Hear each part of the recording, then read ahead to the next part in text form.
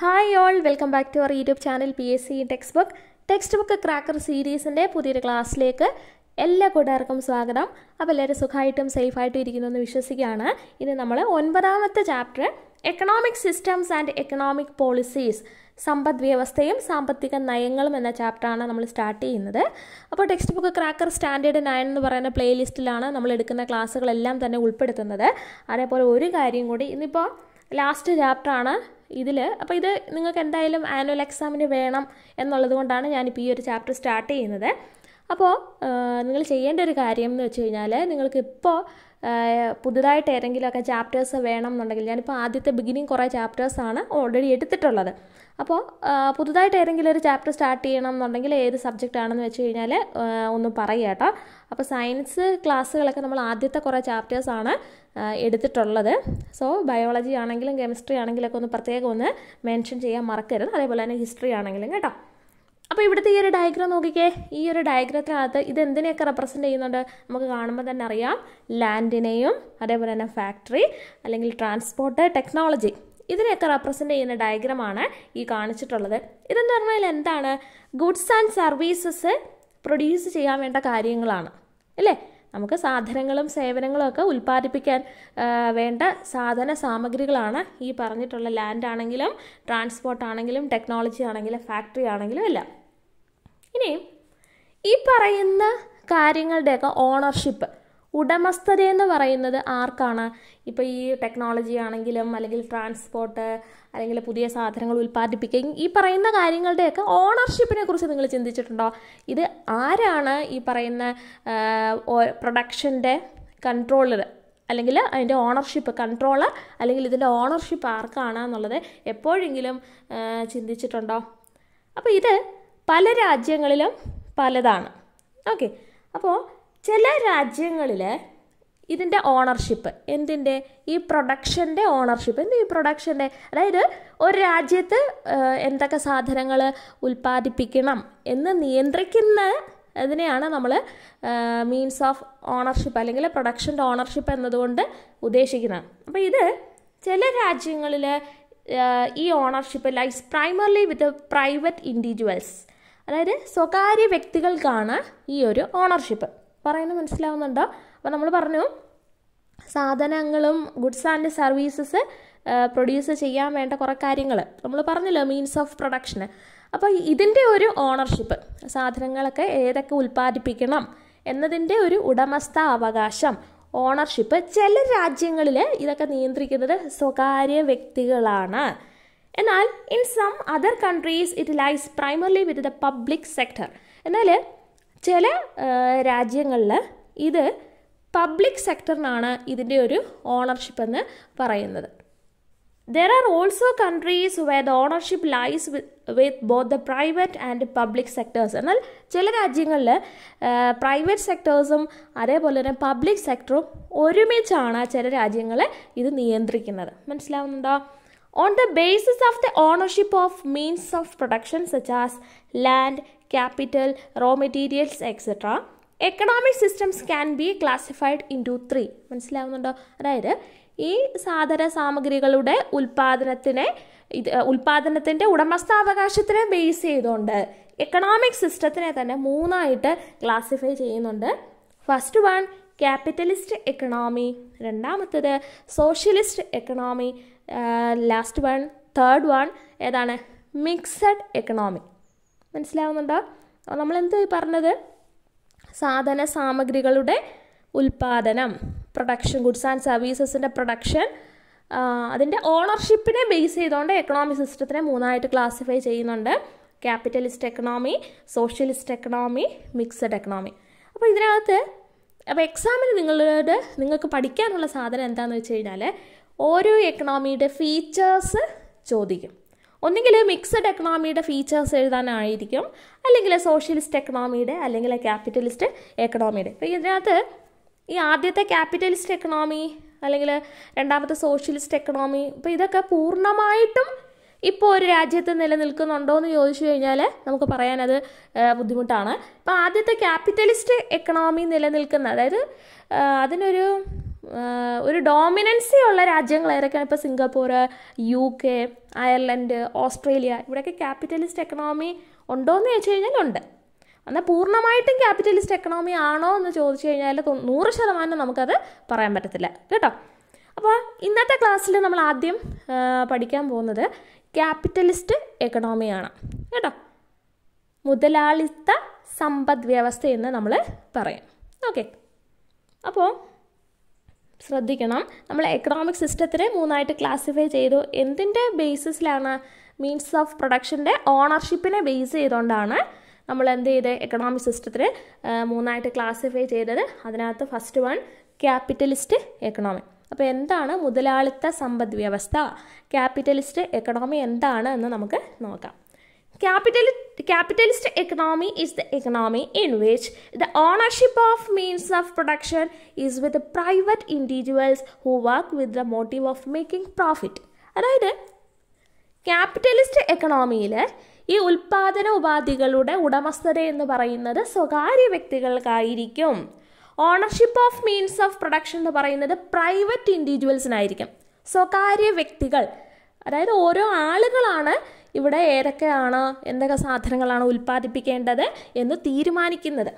ഇവർ ഈ പറയുന്ന കാര്യങ്ങൾ തീരുമാനിക്കുന്നത് എന്തിനു വേണ്ടിയിട്ടാണ്? അവർക്ക് മാക്സിമം പ്രോഫിറ്റ് ഉണ്ടാക്കാൻ വേണ്ടിയിട്ട്, ലാഭം ഉണ്ടാക്കാൻ വേണ്ടിയിട്ട്. മനസ്സിലാവുന്നുണ്ടോ? ഞാനിത് നിങ്ങൾക്ക് മനസ്സിലാവുന്ന രീതിയിൽ ജസ്റ്റ് ഞാനങ്ങ് പറയുന്നേ ഉള്ളൂ കേട്ടോ. നമ്മുടെ ക്ലാസ് ഒരിക്കലും ഒരു 3 ഡയമെൻഷണൽ ക്ലാസ് അല്ല, ഒരു പെർഫെക്റ്റ് ക്ലാസ്സാണെന്ന് ഒരിക്കലും പറയുന്നില്ല. നിങ്ങളുടെ ഒരു ചേച്ചി നിങ്ങൾക്ക് ജസ്റ്റ് മനസ്സിലാവാൻ വേണ്ടിയിട്ട് ടെക്സ്റ്റ് ബുക്ക് വായിച്ചെന്ന് പറയുന്നു എന്ന് മാത്രമേ ഉള്ളൂ കേട്ടോ. അപ്പോൾ നമ്മൾ എന്തുവാ പഠിക്കുന്നത്? Capitalist economy. എന്തോ ഈ ക്യാപിറ്റലിസ്റ്റ് എക്കണോമി എന്ന് പറഞ്ഞു കഴിഞ്ഞാൽ, അതായത് മീൻസ് ഓഫ് പ്രൊഡക്ഷൻ്റെ ഓണർഷിപ്പ്, ഉൽപ്പാദന ഉപാധികളുടെ കൺട്രോളർ ആർക്കായിരിക്കും? പ്രൈവറ്റ് ഇൻഡിവിജ്വൽസിനായിരിക്കും, സ്വകാര്യ വ്യക്തികൾക്കായിരിക്കും. അവരിത് നടത്തുന്നത്, അവരുടെ ഒരു മെയിൻ മോട്ടീവ് എന്താണ്? അവർക്ക് മാക്സിമം പ്രോഫിറ്റ് ഉണ്ടാക്കിയെടുക്കുക എന്നുള്ളത് കേട്ടോ. അപ്പോൾ ഇതിനകത്ത് ക്യാപിറ്റലിസ്റ്റ് എക്കണോമിയുടെ കുറച്ച് ഫീച്ചേഴ്സാണ് ആദ്യം തന്നെ കൊടുത്തിട്ടുള്ളത്. First one, freedom for the ഓൺട്രപ്രന്യൂവർ അല്ലെങ്കിൽ എൻ്റർപ്രന്യൂവർ ടു പ്രൊഡ്യൂസ് എനി കമോഡിറ്റി. അതായത് നമ്മൾ പറഞ്ഞല്ലോ, എൻ്റർപ്രന്യൂവർ അല്ലെങ്കിൽ ഓൺട്രപ്രന്യൂ എന്ന് പറഞ്ഞു കഴിഞ്ഞാൽ ആരാണ്? സംരംഭകൻ. അതായത് ആരാണോ ഇത് ഉൽപ്പാദിപ്പിക്കുന്നത്, മനസ്സിലായില്ല? നമ്മൾ പറഞ്ഞില്ലേ, ഉടമസ്ഥാവകാശമുള്ള സ്വകാര്യ വ്യക്തികൾ. അപ്പം അല്ലെങ്കിൽ ഒരു സ്ഥാപനം നടത്തുന്ന ആൾ, അതാണ് ഓൺട്രപ്രന്യൂ അല്ലെങ്കിൽ എൻ്റർപ്രന്യൂ എന്ന് പറഞ്ഞു കഴിഞ്ഞാൽ. ഉച്ചാരണം കറക്റ്റ് രീതിയിൽ ഓൺട്രപ്രന്യൂ എന്നാണ്. അപ്പോൾ എൻ്റർപ്രന്യൂവർ എന്നുള്ളത് നമ്മൾ നോർമലി പറയുന്നതാണ്. സാധാരണ നമുക്കിപ്പോൾ എല്ലാവർക്കും ഒരു ഉച്ചാരണം കാണുമല്ലോ, അതുപോലെ. അപ്പോൾ സംരംഭകനാണ് അല്ലെങ്കിൽ എൻ്റർപ്രന്യൂവറിനാണ് എന്തിനുള്ള സ്വാതന്ത്ര്യമുള്ളത്? ഏത് വസ്തുക്കൾ ഉണ്ടാക്കണം എന്ന് തീരുമാനിക്കുന്നത് സംരംഭകനാണ്. മനസ്സിലാവുന്നത്? അതായത് ഓൺട്രപ്രന്യൂവർ ആണ് എന്ത് കൊമോഡിറ്റി അല്ലെങ്കിൽ എന്ത് സാധനം ഉൽപ്പാദിപ്പിക്കണമെന്ന് തീരുമാനിക്കുന്നത് സ്വകാര്യ വ്യക്തികളാണ്. ഇപ്പോൾ ഒരു രാജ്യത്ത് എന്താണ് ക്യാപിറ്റലിസ്റ്റ് എക്കണോമി നിലനിൽക്കുന്ന രാജ്യത്തെ ഒരു ഉടമസ്ഥാവകാശമുള്ളൊരു വ്യക്തിയാണ് ഞാനെങ്കിൽ, എനിക്കിഷ്ടമുള്ള വസ്തുക്കളാണ് ഞാൻ ആ രാജ്യത്ത് ഉൽപ്പാദിപ്പിക്കുന്നത്. പക്ഷേ അതെന്തിനെ ബേസ് ചെയ്യുന്നു എന്നുള്ളത് നമ്മൾ പിന്നീട് പറയുന്നുണ്ട്. മനസ്സിലാവുന്നുണ്ടോ? എൻ്റർപ്രന്യൂവറിന് ഇഷ്ടമുള്ള സാധനങ്ങൾ ഉൽപ്പാദിപ്പിക്കാം, പക്ഷേ ആ പുള്ളിക്കാരൻ അത് തീരുമാനം എടുക്കുന്നത് എന്തിനെ ബേസ് ചെയ്തുകൊണ്ടാണെന്നുള്ളത് നമ്മൾ പിന്നീട് പറയുന്നുണ്ട് കേട്ടോ. അടുത്തത് ക്യാപിറ്റലിസ്റ്റ് എക്കണോമിയുടെ ഒരു ഫീച്ചറാണ് റൈറ്റ് ടു പ്രൈവറ്റ് പ്രോപ്പർട്ടി, അതായത് സ്വകാര്യ സ്വത്തവകാശം. അതായത് ഒരു എൻ്റർപ്രന്യൂവറിൻ്റെ പ്രോപ്പർട്ടീസ് ലീഗൽ ഹയേഴ്സിന് അല്ലെങ്കിൽ നിയമപ്രകാരമുള്ള വ്യക്തികൾക്കോ അല്ലെങ്കിൽ ആ പുള്ളിക്ക് ഇഷ്ടമുള്ള ആളുകൾക്കോ ഒക്കെ കൊടുക്കാൻ പറ്റും. അങ്ങനെ ഒരു റൈറ്റ് ടു പ്രൈവറ്റ് പ്രോപ്പർട്ടി എന്ന് പറയുന്ന, അതായത് സ്വകാര്യ സ്വത്തവകാശം നിലവിലുണ്ട്. എവിടെ? ക്യാപിറ്റലിസ്റ്റ് എക്കണോമിയിൽ. മനസ്സിലാവുന്നുണ്ട്? അതായത് സ്വത്ത് അല്ലെങ്കിൽ പ്രോപ്പർട്ടീസ് അവരുടെ ഇഷ്ടപ്രകാരം അവർക്ക് കൈവശം വെക്കാനുള്ള ഒരു അവകാശമുണ്ട് capitalist എക്കണോമിയിൽ.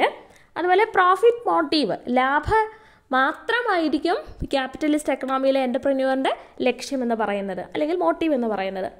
Transfer of wealth to legal hires, അതായത് നിയമപ്രകാരമുള്ള അനന്തരാവകാശികൾക്ക് എന്ത് ചെയ്യാൻ പറ്റും? അവരുടെ സ്വത്തുക്കളെ ട്രാൻസ്ഫർ ചെയ്യാൻ പറ്റും. Free market with no control over price. നോക്കൂ, അതായത് അത് എന്താണെന്നുള്ളതാണ്. ഇപ്പോൾ ഞാൻ പറഞ്ഞല്ലോ, ഞാനൊരു എൻ്റർപ്രന്യൂർ ആണ് എന്നുണ്ടെങ്കിൽ ഇപ്പോൾ എനിക്ക് ലാഭം കിട്ടുന്ന ഒരു വില എനിക്ക് നിശ്ചയിക്കാൻ പറ്റും. അതിനനുസരിച്ച് എന്ത് ചെയ്യാൻ പറ്റും, എനിക്ക് ആ സാധനം മാർക്കറ്റിൽ വിറ്റഴിക്കാൻ പറ്റും. മനസ്സിലാവുന്നുണ്ടോ? അല്ലാതെ ആ രാജ്യത്ത് ഇപ്പോൾ ഇന്ന സാധനങ്ങൾക്ക് ഇന്ന വിലയെ പറ്റൂ, അല്ലെങ്കിൽ ഇതിൽ കൂടുതൽ വില പറ്റില്ല എന്നുള്ള നിയന്ത്രണങ്ങളൊന്നും തന്നെ ക്യാപിറ്റലിസ്റ്റ് എക്കണോമിയിൽ ഇല്ല. മനസ്സിലാവുന്നുണ്ടോ? അതുപോലെ തന്നെ കൺസ്യൂമേഴ്സ് സോവറിനിറ്റി, കൺസ്യൂമേഴ്സിന് പരമാധികാരമുണ്ട്. മനസ്സിലാവുന്നുണ്ടോ? അല്ലെങ്കിൽ സോവറിറ്റി എന്നുള്ളത് അതിൻ്റെ ഉച്ചാരണമാണ്. അപ്പോൾ കൺസ്യൂമർ സോവറിനിറ്റി എന്ന് പറഞ്ഞു കഴിഞ്ഞാൽ എന്താണ്? കൺസ്യൂമേഴ്സിൻ്റെ ഇഷ്ടമാണ്, അവർക്ക് ഏത് പ്രോഡക്റ്റ് വാങ്ങിക്കണം എന്നുള്ളത് കൺസ്യൂമേഴ്സിൻ്റെ ഇഷ്ടമാണ്. മനസ്സിലാവുന്നുണ്ടോ? Okay, last one, competition among എൻ്റർപ്രന്യൂവേഴ്സ് to cell product. നോക്കൂ, ഒരു രാജ്യത്ത് ഇപ്പോൾ എന്നെപ്പോലുള്ള ഒരുപാട് പ്രൈവറ്റ് ഇൻഡിവിജ്വൽസ് ഉണ്ട് ഈ ഓണർഷിപ്പ് ഉള്ളത്. അപ്പോൾ എൻ്റെ ലക്ഷ്യം എന്താണ്? ഞാൻ ഉണ്ടാക്കുന്ന സാധനങ്ങൾ മാക്സിമം വിറ്റഴിക്കണമെന്ന്. അതുപോലെ തന്നെ എൻ്റെ ഓപ്പോസിറ്റ് നിൽക്കുന്നവരും ചിന്തിക്കത്തില്ലേ? അതായത് ഈ എൻ്റർപ്രന്യൂവേഴ്സ് അല്ലെങ്കിൽ ഓൺട്രപ്രന്യൂവേഴ്സ് തമ്മിലുള്ള ഒരു കോമ്പറ്റീഷൻ എന്ന് പറയുന്നത് ക്യാപിറ്റൽ എക്കണോമിയുടെ ഫീച്ചറാണ്. മനസ്സിലാവുന്നുണ്ടോ? സംരംഭകർ തമ്മിലുള്ള ഒരു മത്സരം, പരസ്പരം ഒരു മത്സരം എവിടെയുണ്ട്? ക്യാപിറ്റലിസ്റ്റ് എക്കണോമിയിലുണ്ട്. ഓക്കെ, ഇനി അടുത്തത് പോലീസ് സ്റ്റേറ്റ് എന്ന് പറയുന്ന ഒരു കൺസെപ്റ്റാണ് നമ്മൾ പഠിക്കാൻ പോകുന്നത്. ക്യാപിറ്റലിസ്റ്റ് എക്കണോമിയുടെ ഒരു ഫീച്ചറാണ്. അപ്പോൾ അതെന്താണ് പോലീസ് സ്റ്റേറ്റ് എന്നതുകൊണ്ട് ഉദ്ദേശിക്കുന്നത് എന്നുള്ളത് ഓർത്ത് വെച്ചേക്കാം കേട്ടോ. There is very little government intervention in the economic activities in a capitalist economy. അതായത് ക്യാപിറ്റലിസ്റ്റ് എക്കണോമി നിലനിൽക്കുന്ന രാജ്യങ്ങളിൽ ഗവൺമെൻറ്റിന് അവിടുത്തെ എക്കണോമിക് ആക്ടിവിറ്റീസിൽ ഇടപെടാനുള്ള സാഹചര്യം എന്ന് പറയുന്നത് വളരെ കുറവാണ്. മനസ്സിലാവുന്നുണ്ട്? അതായത് ഗവൺമെൻറ്റിന് സാമ്പത്തിക കാര്യങ്ങളിൽ ഇടപെടാനുള്ള ഒരു അധികാരമില്ല.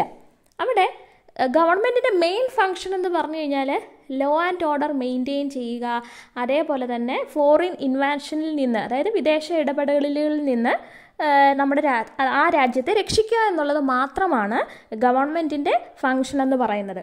ഇത്തരം രാജ്യങ്ങളെയാണ് പോലീസ് സ്റ്റേറ്റ് എന്ന് അറിയപ്പെടുന്നത്. മനസ്സിലാവുന്നുണ്ടോ? There is very little government intervention in the economic activities in a capitalist economy. The main functions of the nation are to maintain law and order and to defend the country from foreign invasions. Such nations are known as police state. Capitalist economy നിലനിൽക്കുന്ന രാജ്യങ്ങളിൽ അവിടുത്തെ ഗവൺമെൻറ്റിന് economic ആക്ടിവിറ്റീസിൽ interfere ചെയ്യാനുള്ള അധികാരമൊന്നും ഇല്ല, വളരെ limited ആണ്. അപ്പോൾ ആ രാജ്യങ്ങളിലുള്ള ഗവൺമെൻറ്റിൻ്റെ മെയിൻ ഫങ്ഷൻ എന്ന് പറഞ്ഞു കഴിഞ്ഞാൽ എന്താണ്? ലോ ആൻഡ് ഓർഡർ മെയിൻറ്റെയിൻ ചെയ്യുക, അതേപോലെ തന്നെ ഏതെങ്കിലും ഫോറിൻ രാജ്യങ്ങൾ അവരുടെ രാജ്യത്തിനെ ആക്രമിക്കുന്നത് നിന്നും ആ രാജ്യത്തിനെ സംരക്ഷിക്കുക. അപ്പോൾ ഇങ്ങനെയുള്ള രാജ്യങ്ങളെയാണ് പോലീസ് സ്റ്റേറ്റ് എന്ന് പറയുന്നത് കേട്ടോ. ഇനി അടുത്തത് എക്കണോമിയിലെ ബേസിക് ആയിട്ടുള്ള പ്രോബ്ലംസ് എന്തൊക്കെയാണ് എന്നുള്ളത് മുൻ വർഷത്തെ പാഠപുസ്തകങ്ങളിൽ ഡിസ്കസ് ചെയ്തതാണ്. പിന്നീട് പറയുന്ന കാര്യം എന്താണെന്നറിയാമോ? നമ്മൾ ഒരു എക്കണോമിയിലുള്ള ഇഷ്യൂസ് അല്ലെങ്കിൽ പ്രോബ്ലംസ്, ബേസിക് പ്രോബ്ലംസ് മെയിൻറ്റെയിൻ ചെയ്യുന്നത് പ്രൈസ് മെക്കാനിസം വഴിയാണ്. അപ്പോൾ പ്രൈസ് മെക്കാനിസമാണ് എന്താണ് ഉൽപ്പാദിപ്പിക്കേണ്ടത്, what to produce, how to produce and four home to produce എന്ന് പറയുന്ന ബേസിക് പ്രോബ്ലംസ് അല്ലെങ്കിൽ ബേസിക് ഇഷ്യൂസ് എല്ലാം മെയിൻറ്റെയിൻ ചെയ്യുന്നത് പ്രൈസ് മെക്കാനിസം വഴിയാണ്. മനസ്സിലാവും? അതായത് ഒരു എക്കണോമിയിൽ അല്ലെങ്കിൽ ഒരു എക്കണോമിക് സിസ്റ്റത്തിൽ ബേസിക് ആയിട്ടുള്ള പ്രോബ്ലംസ് എല്ലാം തന്നെ സോൾവ് ചെയ്യുന്നത്, അതായത് ബേസിക് ആയിട്ടുള്ള പ്രോബ്ലംസ് എന്ന് പറഞ്ഞു കഴിഞ്ഞാൽ എന്താണ്? വാട്ട് ടു പ്രൊഡ്യൂസ്, എന്താണ് ഉൽപ്പാദിപ്പിക്കേണ്ടത്, ഹൗ ടു പ്രൊഡ്യൂസ്, എങ്ങനെയാണ് ഉൽപ്പാദിപ്പിക്കേണ്ടത്, ഫോർ ഹോം ടു പ്രൊഡ്യൂസ്, ആർക്ക് വേണ്ടിയിട്ടാണ് ഉൽപ്പാദിപ്പിക്കേണ്ടത്, ഇങ്ങനെയുള്ള കാര്യങ്ങളെ എല്ലാം കൺട്രോൾ ചെയ്യുന്നത് ഇതിനെല്ലാം ഒറ്റ ഒരു സൊല്യൂഷൻ എന്താണ്? പ്രൈസ് മെക്കാനിസമാണ്. അപ്പോൾ എന്താണ് പ്രൈസ് മെക്കാനിസം എന്നുള്ളതാണ് അടുത്തത് ഇവിടെ കൊടുത്തിട്ടുള്ളത്. അപ്പോൾ ഈ ഒരു പാരഗ്രാഫ് നമ്മൾ എക്സ്പ്ലെയിൻ ചെയ്യുന്ന സമയത്ത് കുറച്ചൊരു കൺഫ്യൂഷൻ ഉണ്ടാവും. അപ്പോൾ വളരെ ഈസി ആയിട്ട് ഞാൻ ജസ്റ്റ് ഒന്ന് പറയാം. നമുക്ക് അല്ലാതുള്ള എക്സാമ്പിൾ വെച്ച് പറയുന്നതല്ലേ, നിങ്ങൾക്ക് കാര്യം മനസ്സിലായ പോരെ. അപ്പോൾ പ്രൈസ് മെക്കാനിസം എന്ന് പറയുന്നത് ഇപ്പോൾ ഏതെങ്കിലും ഒരു വസ്തുവിൻ്റെ ഡിമാൻഡ് അങ്ങ് കൂടുവാണെന്ന് വിചാരിച്ചു. അപ്പോൾ എന്തെങ്കിലും ഒരു വസ്തുവിൻ്റെ ഇപ്പോൾ നോർമലി ഇപ്പോൾ അടുത്ത കാലത്തായിട്ട് നമ്മൾ കേരളത്തിലെ ഇൻഡോർ പ്ലാന്റ്സ്, ഞാൻ വെറും ഒരു ഡൂക്കിലെ എക്സാമ്പിളാണ് പറയുന്നത് കേട്ടോ. ഇപ്പോൾ ഇൻഡോർ പ്ലാന്റ്സ് എന്ന് വെച്ചാൽ നമ്മുടെ വീടിനകത്തൊക്കെ വെക്കുന്ന ഒരുപാട് പ്ലാന്റ്സ് ഉണ്ടല്ലോ, അതിൻ്റെ ഡിമാൻഡ് ഭയങ്കരമായിട്ട് കൂടുക. അപ്പോൾ ഈ കൊറോണയ്ക്കൊക്കെ ശേഷം പെറ്റ്സും പ്ലാന്റ്സും ഒക്കെ എല്ലാവർക്കും ഭയങ്കര ഇഷ്ടമായല്ലോ. അപ്പോൾ ഇതിൻ്റെ ഡിമാൻഡ് കൂടുന്ന സമയത്ത് നോർമലി എന്ത് ചെയ്യും, അതിൻ്റെ വില അങ്ങ് കൂടും. അപ്പോൾ ഇതിൻ്റെ വില കൂടുന്ന സമയത്ത് നഴ്സറിക്കാരാണെങ്കിലും അല്ലെങ്കിൽ ബാക്കിയുള്ള ആളുകളൊക്കെ എന്ത് ചെയ്യും, ഇത് മാക്സിമം കളക്ട് ചെയ്ത് വിൽക്കാനല്ല ശ്രമിക്കത്തുള്ളൂ. അതായത് ഇതിൻ്റെ ഒരു പ്രൊഡക്ഷൻ എന്ത് ചെയ്യും, അങ്ങ് കൂടും. മനസ്സിലാവുന്നുണ്ട്? അതായത് അവരുടെ കയ്യിലുള്ള സാധനങ്ങളൊക്കെ കൂടുതൽ കട്ട് ചെയ്ത് പ്രൊപ്പഗേറ്റ് ചെയ്യാനേ ശ്രമിക്കത്തുള്ളൂ. മനസ്സിലായി? അതായത് ഒരു വസ്തുവിൻ്റെ ഡിമാൻഡ് കൂടുമ്പോൾ എന്ത് ചെയ്യും, അതിൻ്റെ വിലയും കൂടും. വില കൂടുമ്പോഴത്തേക്ക് മാക്സിമം അത് പ്രൊഡ്യൂസ് ചെയ്യാൻ, അതിൻ്റെ പ്രൊഡക്ഷൻ കൂട്ടാനേ ശ്രമിക്കത്തുള്ളൂ. അപ്പോൾ പ്രൊഡക്ഷൻ ഒരുപാട് അങ്ങ് കൂടിക്കഴിയുമ്പോഴത്തേക്ക് ഇപ്പോൾ ഇൻഡോർ പ്ലാന്റ്സ് ഒരുപാട് വെളിരാജ്യത്ത് ഇതൊക്കെ ഇമ്പോർട്ട് ചെയ്തും അതേപോലെ തന്നെ ഒരുപാട് പ്രൊപ്പഗേറ്റ് ചെയ്ത് പ്രൊഡക്ഷൻ അങ്ങ് ഒരുപാട് കൂടുവാണെങ്കിൽ എന്ത് ചെയ്യും, നോർമലി ഡിമാൻഡ് അങ്ങ് കുറയും. ഡിമാൻഡ് കുറയുവാണെങ്കിൽ എന്ത് ചെയ്യും, വിലയും അങ്ങ് കുറയും. മനസ്സിലാവുന്നുണ്ടോ? അപ്പോൾ ഈ ഒരു സംഭവത്തിനെയാണ് നമ്മൾ എന്തെന്ന് പറയുന്നത്, പ്രൈസ് മെക്കാനിസം എന്ന് പറയുന്നത്. അപ്പോൾ ക്യാപിറ്റലിസ്റ്റ് എക്കണോമിയിലുള്ള ബേസിക് പ്രോബ്ലംസ് ഒക്കെ സോൾവ് ചെയ്യുന്നത് എന്ത് വഴിയിട്ടാണ്, പ്രൈസ് മെക്കാനിസം വഴിയാണ്. അതാണ് ഇമ്പോർട്ടൻ്റ് ആയിട്ടുള്ളൊരു കാര്യം. പ്രൈസ് മെക്കാനിസത്തിൻ്റെ ഡെഫിനേഷൻ ഒന്ന് നോക്കൂ. Rice and fall in the price influence the producers and consumers and കോൺസിക്വൻറ്റ്ലി control the availability of goods and services. This is called price mechanism. അപ്പോൾ പ്രൈസ് മെക്കാനിസം വഴി എന്താണ് price mechanism എന്ന് പറയുന്നത്, അതായത് വിലയിലെ കൂടുതലും കുറവൊക്കെ എന്ത് ചെയ്യും, പ്രൊഡ്യൂസേഴ്സിനെയും ഉൽപ്പാദകരെയും അതേപോലെ തന്നെ ഉപഭോക്താക്കളെയും കൺസ്യൂമേഴ്സിനെയും ഒരേപോലെ എന്ത് ചെയ്യും, അഫക്റ്റ് ചെയ്യും. അതേപോലെ തന്നെ ഈ ഒരു കൺസ്യൂമേഴ്സിനെയും അതേപോലെ തന്നെ പ്രൊഡ്യൂസേഴ്സിനെ ഒരേപോലെ അഫക്റ്റ് ചെയ്യുന്നത് കൊണ്ട് തന്നെ ഗുഡ്സ് ആൻഡ് സർവീസസിൻ്റെ അവൈലബിലിറ്റിയും അത് കൺട്രോൾ ചെയ്യും. മനസ്സിലാവുന്നുണ്ടോ? ഡിമാൻഡ് കൂടുവാണെങ്കിൽ അല്ലെങ്കിൽ വില കൂടുവാണെന്നുണ്ടെങ്കിൽ അതിൻ്റെ ഡിമാൻഡാണ്. മനസ്സിലായി? ഇപ്പോൾ എന്തെങ്കിലും ഒരു സാധനത്തിന് വില കൂടുക അല്ലെങ്കിൽ അത് ഡിമാൻഡ് കൂടുവാണെങ്കിൽ വില കൂടും, അല്ലെങ്കിൽ വില കൂടുകയാണെന്ന് വെച്ച് കഴിഞ്ഞാൽ ഡിമാൻഡ് ഉണ്ടെന്നാണ് അർത്ഥം. അപ്പോൾ എന്ത് ചെയ്യും, മാക്സിമം അത് പ്രൊഡ്യൂസ് ചെയ്യാനേ ശ്രമിക്കും. കാരണം ആ സമയത്ത് മാക്സിമം പ്രൊഡ്യൂസ് ചെയ്യുകയാണെങ്കിൽ എന്ത് ചെയ്യും, നല്ല രീതിയിൽ തന്നെ പ്രോഫിറ്റ് കിട്ടും. പക്ഷേ പ്രൊഡക്ഷൻ ഒരുപാട് അങ്ങ് കൂടുവാണെങ്കിൽ എന്ത് ചെയ്യും, വില കുറയും. വില കുറയുവാണെങ്കിൽ അതിന് ഡിമാൻഡും അങ്ങ് കുറയും. ഇത്തരത്തിൽ rice and fall in the price influence the producers and consumers and കോൺസിക്വൻറ്റ്ലി control the availability of goods and services. ഇതിനെയാണ് പ്രൈസ് മെക്കാനിസം എന്ന് പറയുന്നത്. It is through price mechanism that the basic problems in a capitalist economy such as what to produce, how to produce and for whom to produce are solved. അപ്പോൾ capitalist എക്കണോമിയുടെ basic problems ഒക്കെ solve ചെയ്യുന്നത് price mechanism വഴിയാണ്.